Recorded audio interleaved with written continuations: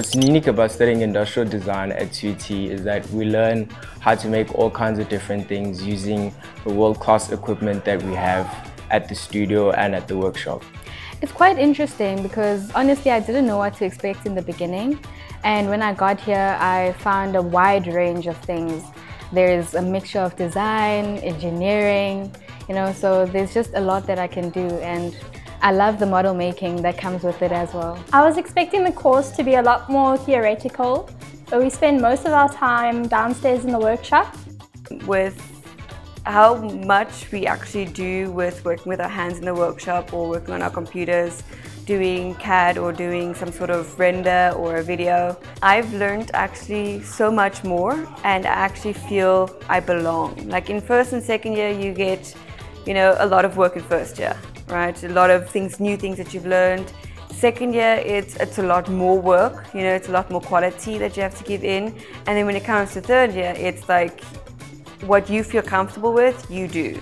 Okay, for me, my expectation was really quite broad, and at the same time, I wasn't really putting myself in a box in terms of what to expect. But rather what I got here was more of a surprise that we did more than I actually expected. Our lecturers are very nice, very helpful. They have an open door policy so we can approach them anytime for any help.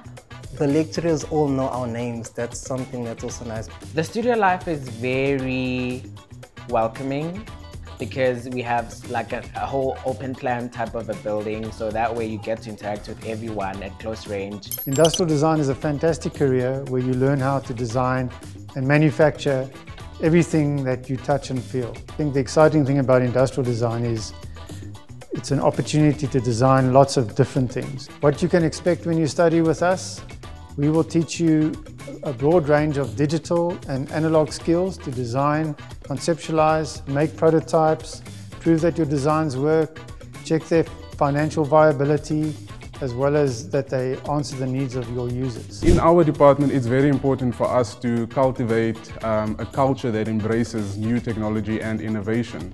And our design modules offer just that, especially our design theory module, where we have the opportunity to really embrace and research and experiment with these new technologies.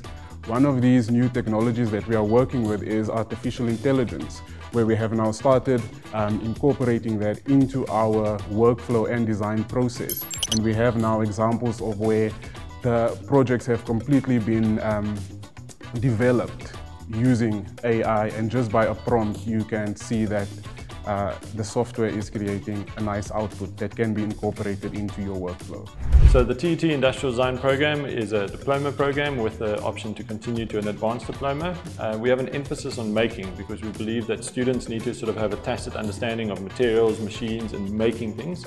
And with that knowledge they sort of grow and develop the ability to understand all the different aspects that sort of need to be considered when developing a product or a solution of any nature. Over the years of study we teach the students a diverse range of skills. This gives them quite a lot of options in terms of their career paths that they might choose.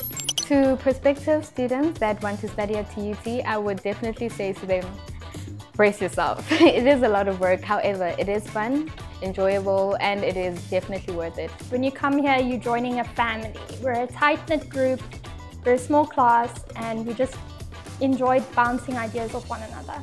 I would always motivate you to study industrial design because it's a very good path, it's very broad. You could do a lot of things with this and you can get into a lot of industries. Do the work and you're on the right track.